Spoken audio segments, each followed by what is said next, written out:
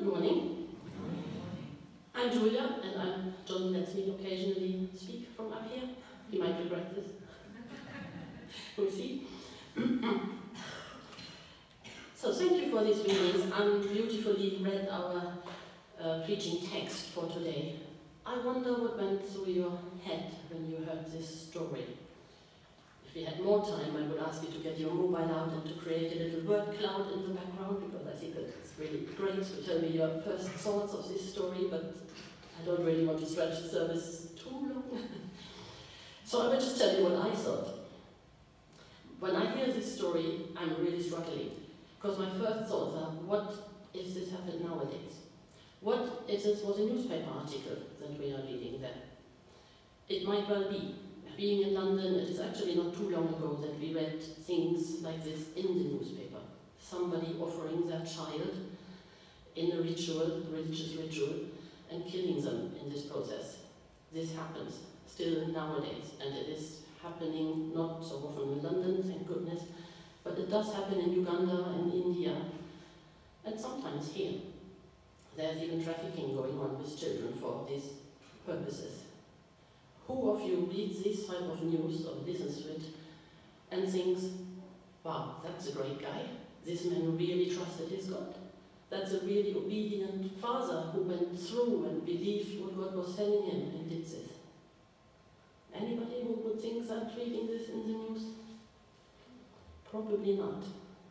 I wouldn't be the one. So I knew for a while that I was had to talk about this text, and I had this real struggle about this thing, thinking like, why do we get handed Abraham here as somebody we should look up to, as a role model, while at the same time we would condemn the very same thing as what's happening today? I'm not sure I'm getting you a full answer to that. So some might, I try to anticipate what you would tell me if I'd ask you this question. Some might argue, well, Isaac survived at the end, so that wouldn't really get all the way to the big news probably, because Isaac actually walked out alive from there. But I'm not sure that's really the point, because Abraham was willing to sacrifice him. And I'm not sure about you, but I personally would find this a little bit disturbing if my father would have been willing to sacrifice me somewhere. That would seriously hurt my trust into my father's love to me. So the fact that Isaac survived is not necessarily down to the fact that Abraham wasn't listening to God. Or you might say, oh, that happened a long time ago, and we can't really translate things that happened about 4,000 years ago into what's happening nowadays. But child sacrifices, although more common back then, are not really the norm in Judaism. And they haven't been really like the thing to do back then either. So I think child sacrifices were always sort of the final straw, the exception to the rule. So let us explain, not really explaining why we take Abraham as a role model and wouldn't really apply the same rules to somebody who's doing this nowadays. Another thought while listening to the story is that, did Abraham know that he didn't have to trust, that he didn't have to kill Isaac at the end? Because if he really trusted God that deeply, he probably thought nothing will happen to Isaac, my son, because I'm trusting God to be the good God and to want the best for everybody. And there were various promises on Isaac's shoulder already beforehand. And in the story it actually says, he tells the other people, we will come back down, and he tells Isaac on the way up, God will provide, so don't worry about the lamb. But again, I'm not entirely sure if that's the point of the story either, because that kind of makes it all go round in circles. If God is testing Abraham, but Abraham kind of knows, oh, you're not going through with that anyway, so therefore it's not a real test as such. It's a tricky story, at least for me. You might see it in a different way. So why do we react horrified when somebody nowadays would tell us, I heard God's voice and I sacrificed my child, and we feel less horrified about Abraham as a role model? I find the Old Testament very often a challenge. I find it often hard to reconcile what the way God is described in the Old Testament, what I would like to believe about God's character. He is a God who's testing his people very obviously. He is a God who's punishing people. He is a God who's very cruel to his enemies. There are lots of cruel stories in the Old Testament, so therefore I like to put that aside and concentrate on the New Testament myself. Only today I wasn't allowed to because I have to talk about an Old Testament text. So back to Abraham. I feel John getting a bit nervous now that I'm not taking the right way because I have my title up there. Trusting God really is the subject of today. Putting child sacrifices on one side, I've talked enough about that, and let's turn to the whole issue of trusting God. Who was Abraham? A little bit of background to him. Abraham, which actually translated means the father of many nations, is exactly that. He is the father of many nations. He is one of the first Hebrew patriarchs and is actually playing a role, and I didn't know that before today, in all three of the big religions, in Judaism, Christianity and Islam. So he's a really big figure. He's a cornerstone. Abraham was asked by God to leave his native place and move on to find a promised land which he didn't know while he was moving around. And he obeyed God without questioning. He got up and left and moved on to this promised land. As you all know, Abraham didn't have a son until very late. He had a son out of wedlock, not with his wife, but with another woman. But his son Isaac, who he got with his wife Sarah, he got very late in life. So again, that's another example of trusting God. It was a very long road for this, and Abraham did question this length of waiting time. But it did happen in the end. So he had lots of proof from God about God being on his side and delivering on his promises. So in Christianity, Jesus' genealogy can be traced back all the way to Abraham, all the way to Isaac and Abraham. And in Islam, the Prophet Muhammad is being traced back to the other son of Abraham, who was born with the other lady that he went out with, Hagar, but out of wedlock. So Abraham is the center figure for all three big religions. And in our text, God is asking Abraham to part with what is most precious to him, his son. And Abraham gets to be the good guy in this story. Why? So three other swords apart from child sacrifices. There's a lot in this text. One could take for a long time about this. It's a long text as well. Maybe Abraham gets to be the good guy because he accepts God's supremacy. I think this is one of the central pieces in this text. God is reminding Abraham of putting God first. God is above everything. And this conflicts a bit with our culture, I find, because in our culture, well, very often we have money on top of our pyramid, but also family. Family values are held very high in our culture. Family is very often put above everything. But this is not completely in line with the Bible, even though in church we quite often hear about the value of family links. And I don't want in any way trying to tell you that family is not important. But the point of this story is what is more important, what is above everything else. So Jesus said, for example, if anyone comes to me and does not hate father and mother, wife and children, brothers and sisters, yes, even their own life, such a person cannot be my disciple. This is strong. This is really tough, I find. Again, one of those things that I like to gloss over a little bit because it doesn't quite sit right with me.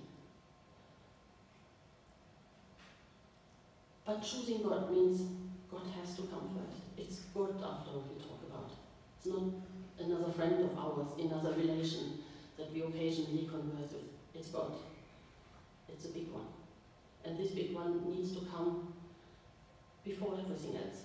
There's a high supremacy in here. So choosing God means doing this without any ifs and buts. And this is what Jesus did as well, when he asked his disciples to follow him. I often wondered what I would have done if I had been asked. It can't have been an easy decision. They were asked to leave their life, all the lives that they knew, probably their families. If their wife traveled with them, we don't quite know, at least I don't quite know. But the rest of the family certainly didn't. They couldn't take their entire family with them. So these people got up and left everything behind. Again, how would we judge somebody today if they walk out from their family to follow somebody on religious grounds? It's not quite where we would say, oh, well done, you were really courageous. The disciples did that, and Jesus demands that from them. So sometimes I wonder if we become too complacent, too comfortable, somewhat of armchair Christians. It's okay to come to church every now and then, it's okay to pray, go to a home group maybe, but what would we do if God was really asking us to do one of the big steps, to show that we put him first and foremost? And you might be much better examples than I am. I have a lot of doubts about my reaction, that it would be what it should be. Some of you, I'm sure, would exactly do what Jesus and God expected, get up and leave. Sorry. But maybe sometimes I'm wondering if I kind of cherry-pick a little bit, choose the bits of God and the bits from the Bible that I like particularly well, and put aside the other bits that I don't like so much, and hope that they won't come into play. And who knows, maybe Abraham was in this kind of state. So he had his son, he was happy, he didn't move around that much anymore. Maybe he got a bit complacent, and maybe God needed to remind him of, look, I am first, and I am above everything else, even your son and your wife. You have to listen to me first and foremost, and then care about the others. Or actually, you should trust me that I care about all the others. But this is not an easy task, I find. I find this really hard to contemplate. So we might have to go back to the basics and read all the bits of the Bible, and not just the bits that we like. So I'm speaking about texts that I find really difficult. Maybe Abraham gets to get the good guy because God and Abraham have a very deep relationship. They have a very long relationship. Abraham was incredibly old. God was in his life for a very long time. And God was speaking to him. God was speaking to him apparently very clearly. When God talks, Abraham listens. It sounds so easy, but it is very important, listening to what God has to say. And then Abraham did also the next step. Listening alone is not enough, you also have to act on this. So God talks to Abraham very clearly. If I was being asked to give up my family, I would put up a little fight, I think. I mean, God would have to speak very clearly to me for me to even contemplate this thought. So sometimes I'm a little bit jealous when you read in the Old Testament that God is speaking so clearly to people that they know exactly what to do. It can be hard nowadays to work out what God wants us to do. And sometimes you think, oh, I worked it out. Thank you, God, and you go off. And then it turns out to be not the correct path, and you have to turn back. So things might have changed for us in comparison to Abraham. But Abraham's life was permeated by very simple obedience. He listened to God, and he acted on what he heard. Very straightforward. Listening and going and doing this. He trusted God. He trusted God that this was the right thing to do. He was asked to leave his home, and he did. He was asked to wait for a son, and he did. He didn't have much of a choice. Well, he did a bit on the side, but he didn't have much of a choice there. He was asked to sacrifice his son, and he was willing to go through with it. So Abraham gets to be the good guy here, because in this story we are being told how he trusted God, always, in every situation. And they make it sound so easy. In hindsight, everything is easy, but it can't have been easy right there in the presence of Abraham's life. It can't have been easy to follow through with all these drastic actions. Sometimes I wish we could hear God's voice a bit clearer. Some of you might have heard God's voice very clear. Some might have to be more quiet to actually work out what he wants. But what I find remarkable in the story here is that Abraham doesn't seem to negotiate with God. Because if that was me, if God was speaking to me very loudly and clearly about this, I would probably try to negotiate and said, well, that's all good, but didn't you think about my family, and what about my son? And that would be terrible for him, and didn't you promise that he would be the seed of lots of nations? So what happened to this promise? How can you ask me to do these kind of things? You must be kidding me, God. Remember the plans you had promised me for Isaac. But we are not told that Abraham did this. We are told that Abraham got up and did what he was asked to do. And that's something that makes life a lot easier if we have this kind of trust. The trust that everything will be well, that everything is come from God will work out, even though it doesn't look like it for us at this moment. It doesn't mean that life will be free of hardships, not at all.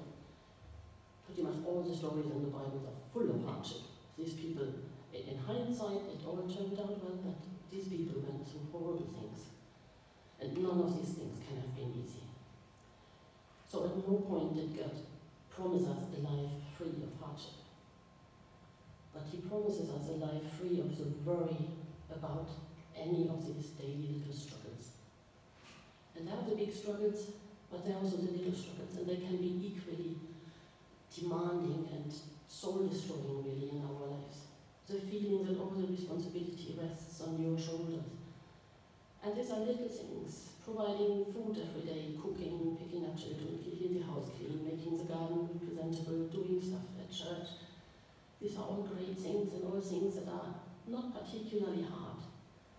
But if you are anything like me, then you can feel the weight of these things on your shoulder if you take on all the responsibility for this. But God is offering us a way out. God is telling us, if you trust me, you don't need to worry about these little things. You do not have to shoulder the entire responsibility for everything. You can walk freely, upright through your life. Because if you trust me, all you have to do is listen and act. I'm really preaching to myself, as most of the time. It's always said a lot easier, but I can see the promise there, and I can see how hard I sometimes find daily life without any particular hardship in it. And yet, God is offering a way out. So how obedient would we be? Would we negotiate with God? Does this tendency to negotiate, as I would do, show a lack of trust? Because if I was trusting, I would just get up and do, and not try to squeeze God in between all the other little plans and ideas that I have for my life.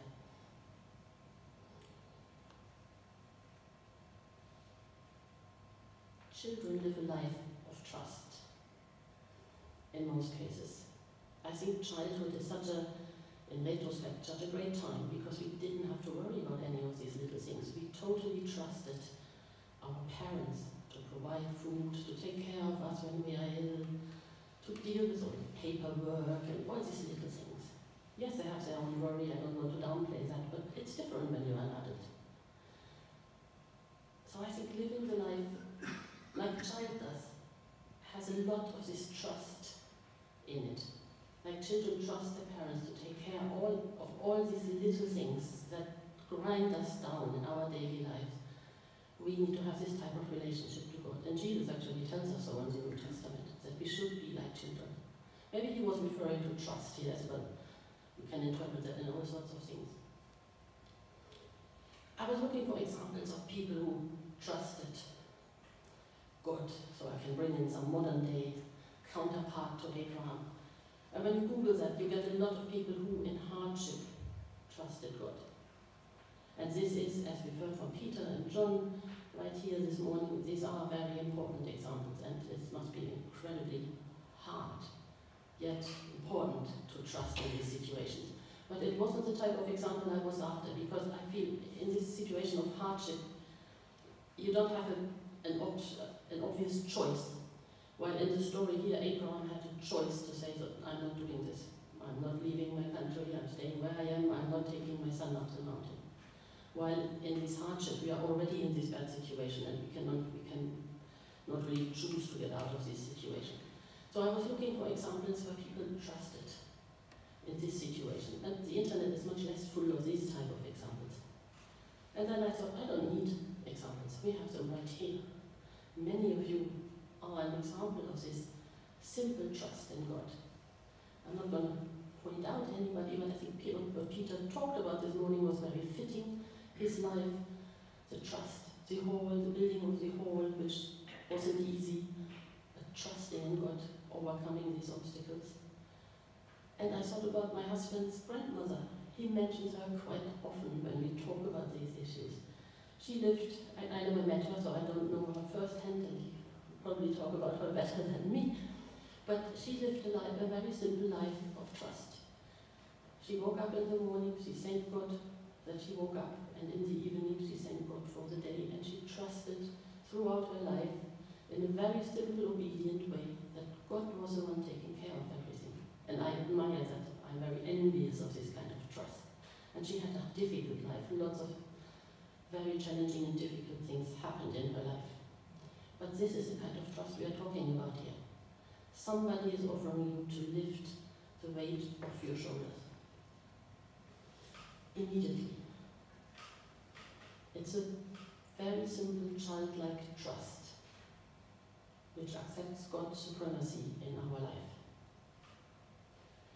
So probably Abraham gets to be the good guy because he had this characteristic, because he managed to trust God very deeply in every single thing.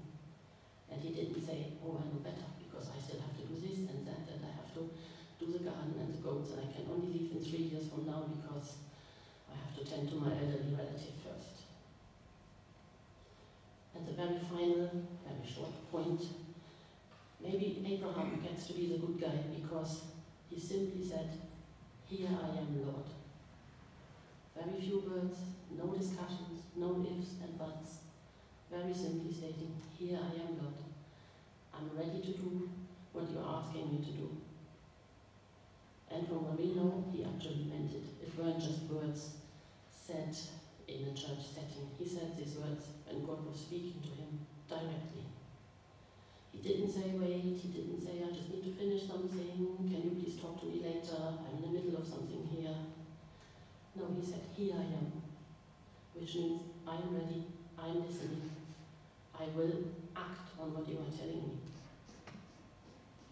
And this is all we need to answer. This is all that is needed. These 4 words, here I am, Lord. I don't know if you sort of realized while I was reading the story, but this whole story is mirroring, quite obviously, the New Testament. God gave his only son. He sacrificed his only son for us on the cross. And Jesus was quite willingly saying, your will be done. Here I am, Lord. I am accepting, I'm trusting you, I'm accepting what I'm going to have to go through. And again, not an easy path that he chose to walk. So God did for us what Abraham, very nearly in the story, did for God. And now it's our turn. So why does Abraham get to be the good guy? Well, because he trusted God every single time God spoke to him. And in case I have lost you, just a very quick summary. The overwhelming message, I think, of today's reading is that we are asked to trust God very deeply and very real, above everything else, including family, money, whatever is most precious to you in your life. God has to come first. He has not promised us an easy path. If we look at the Israelites in the Bible, they are the chosen people, something that sounds so great, yet they had very different centuries, millennia, still having it very difficult. Definitely not an easy path. But Abraham has become a cornerstone of trust.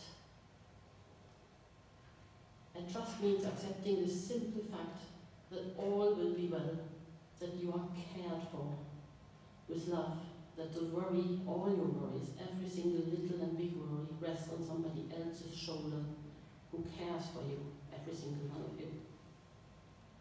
So God is saying to us, remember, I've got this. Don't you worry.